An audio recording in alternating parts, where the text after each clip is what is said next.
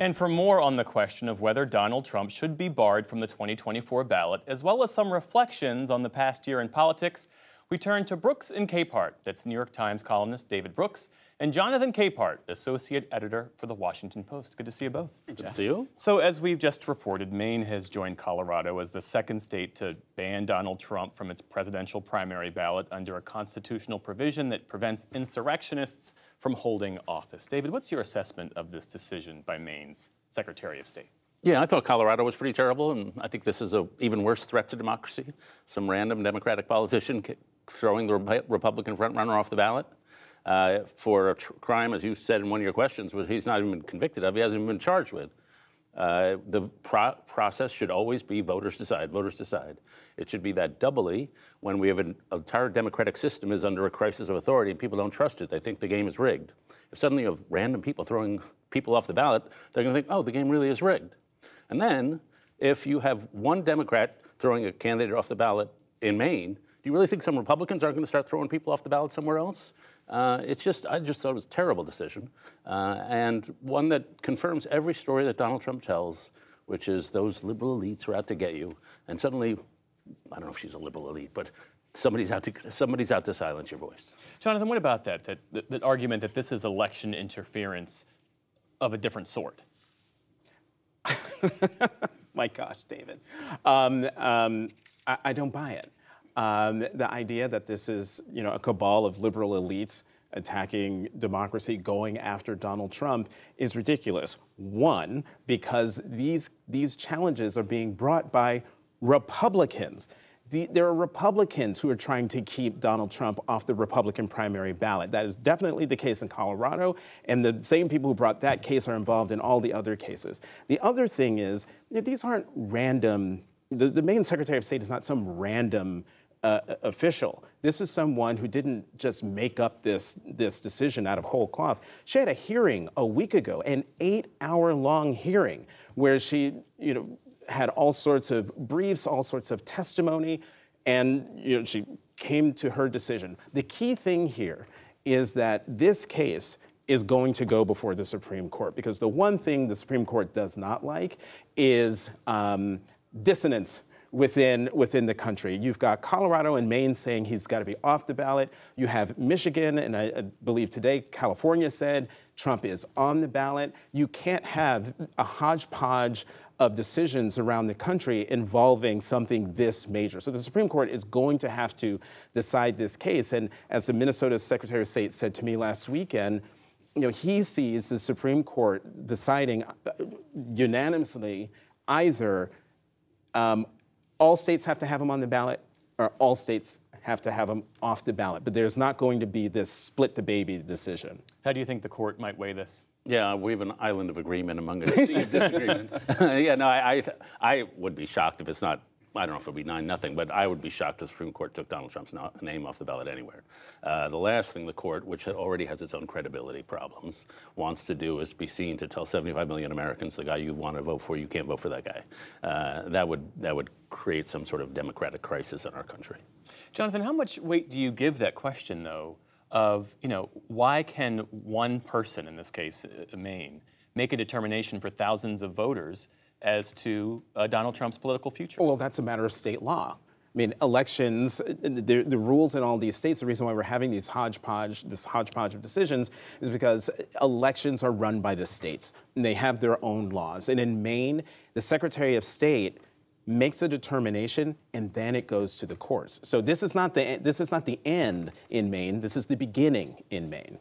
Well, as this decision came down yesterday from Maine, Nikki Haley was in New Hampshire, Donald Trump's ascendant rival there, trying to clean up a response she gave when she was asked by a person at a town hall, you see there in New Hampshire, about what was the cause of this civil war. And she did not name slavery in her response. And after much backlash, she later said, of course it had to do with slavery. David, what did you make of her initial comment and then her attempt to clean it up and clarify? Yeah, Republican presidential candidates should not be disagreeing with Lincoln's second inaugural. Lincoln knew this was a war about slavery. For 30 years, we had the war, America was split over slavery. Then the war happened. It was about slavery. Slavery ended with the war. I like Ron DeSantis' line that ending slavery was one of the Republican Party's greatest accomplishments ever. And so I think what was disturbing about her comment was that it had the aroma of somebody playing political games from South Carolina. That you're from a state where a lot of people don't want to say it was about slavery. They want to say it was about random civil rights or whatever. And then she had that voice in her head, and she thought the politically calculated thing to do was to give the answer she gave rather than the honest truth. And that is a bad moment for her. Yeah. What about that her remarks suggest her reading of the audience, that they would object to her saying flatly and plainly that, yes, it had to do with slavery? Yeah, I agree with that, and I agree with David. The only thing I would say is that it's not an aroma, it's a stench. I mean, she is the former governor of South Carolina, the first state to secede from the Union, which was led to the Civil War over slavery, a state that had a proclamation in 1860 that said flat out, the non-enslaving states are trying to make us give up slavery. So for her to do what she did, especially after what she did after the massacre in Charleston at Mother Emanuel, probably her biggest moment on the national stage, and certainly as governor of South Carolina, stepping up and being a leader and taking down the Confederate flag, for her to backtrack like this, I shouldn't be surprised, because she's backtracked on a lot of statements of principle, especially when she got in league with Donald Trump. Well, Chris Christie agrees with you. Here's what he told New Hampshire voters about this earlier this week. She didn't say what she said last night and today about this because she's dumb. She's not. She's smart, and she knows better. And she didn't say it because she's a racist, because she's not. I know her well, and I don't believe Nikki has a racist bone in her body. But for purposes of this race, the reason she did it is just as bad, if not worse, and should get everybody concerned about her candidacy. She did it because she's unwilling to offend anyone by telling the truth. So what about that? I mean, he's saying that she equivocates and pulls her punches for political gain. How damaging will something like that be to her standing in New Hampshire? First, this is a lesson to young viewers to major in history, because our first two topics are about the Insurrection Act and the Civil War, so you should major in history. No escaping it, apparently. We're still living with the Civil War legacies, clearly. Yeah. I don't think it'll end up hurting her. I think the people who are voting for her in New Hampshire, or say they're going to be voting for her in New Hampshire, are doing it as an anti-Trump, and maybe they kind of like her, and maybe they'll have a moment of pause. And she got a lot of big bucks from a lot of rich people, and maybe they'll have a moment of pause.